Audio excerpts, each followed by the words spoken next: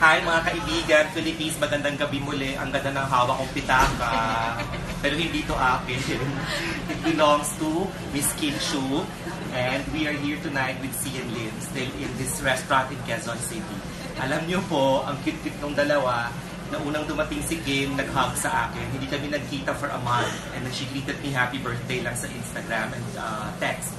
Si Xian also, hindi ko nakita ng matagal and greeted me. And he's inviting all of us to watch his concert at La Soler on Saturday. And he has an art exhibit coming up. And si Kim naman is inviting every one of us to watch Monday to Friday. Sa umaga, ikaw lang iibigin. So yun po, I met these kids 10 years ago when they were kids in Beyond the Girl and My Only Hope. Now they're adults and nakakaingit, they're in love. Pero hasayaan na, balang araw, mai-in love din ako. Good night!